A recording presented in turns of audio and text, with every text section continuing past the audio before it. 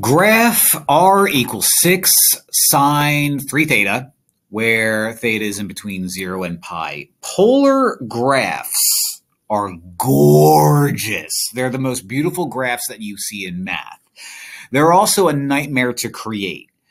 And the reason why they're a nightmare to create is because you have to put all these points all over the place, but when you finally connect things together, it just looks so very good.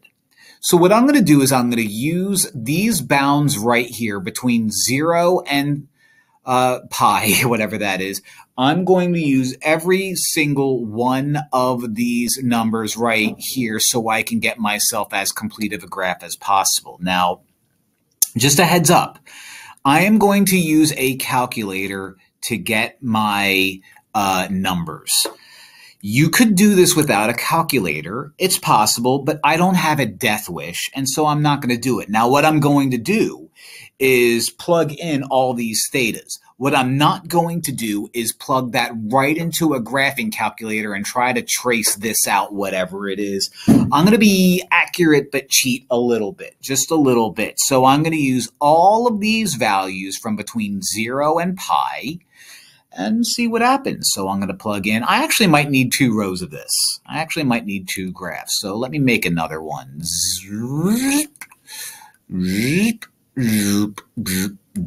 All right.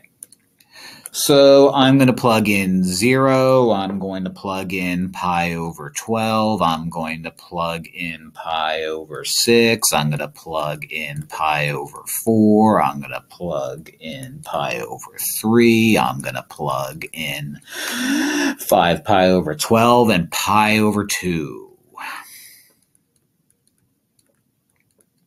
Like that. And then when I'm done that, I'm going to also plug in 7 pi over 12. I'm going to plug in 12. I did that right. I'm going to plug in 2 pi over 3.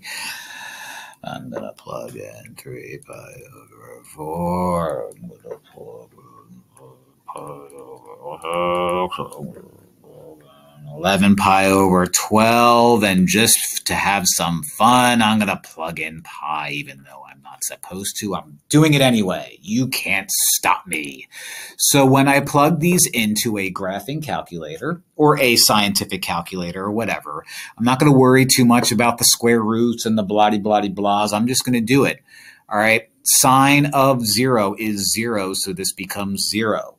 This becomes 4.2 when I plug all that into my calculator. U becomes 6. Oh, look, 4.2 again. How about that? I wonder if that's going to continue being a pattern. I don't know. I guess we'll find out. U becomes 0. And you become, oh, weird, negative 4.2. How strange how all of this repeats. U become negative 6. Let me switch my color. U becomes 7 pi over 2, negative 4.2.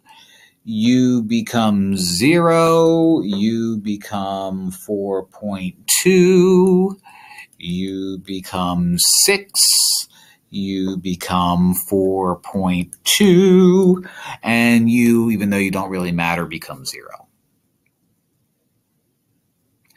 Now, the fun part about this is graphing all those points and making sure you don't screw up. So let's do that. 0, 0 means I start at 0 and I haven't moved anywhere. Okay, I can handle that. Pi over 12 is this guy. 4.2 is going to be like here, so I'll put a dot like right there. Pi over 6, 6 is going to be that guy right there. The next one up, pi over 4, is going to be 4.2. What's next? Pi over 3 is going to be 0 again. Okay. 5 pi over 12 is going to be negative 4.2. So if regular 4.2 would be here, then I'm going to follow the line and make sure it's at negative 4.2, which is that guy right there. Half a pi is going to be negative 6. So negative 6 is that dot. Here we are on this one. 7 pi over 2 is going to be negative 4.2. So that guy right there. 3/4 of a pi over 4 is, oh, I forgot one. 2 pi over 3 is going to be 0, so that one right there. 2 pi over 3 is going to be 0, so again, I'm repeating myself. 5 pi, or no, I missed one. 3/4 of a pi is going to be 4.2 in the positive range. And so where was 4? There was 4, 3/4 of a pi, 4.2. Then 5 pi over 6 is going to be 6, so u. And then 11 pi over 12 is going to be 4.2. And back to 0, not that it even matters. So now I need to find a way to draw this, and this is where I'm afraid I'm going to fail, but we'll see what happens. Okay, this is a pretty looking thing. Now you see that I'm trying to make the motions of it.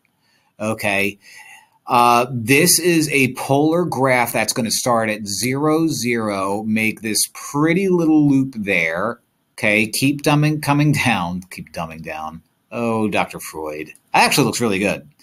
And then come over here. And there you go. This creates what's called a rose, or as Rick Ross would say, rosé, because he's a rapper. I don't know what it means, but, you know, he said it, so that's how you graph a polar graph. Pretty cool stuff. Pretty fun stuff. Pretty beautiful stuff. I like it.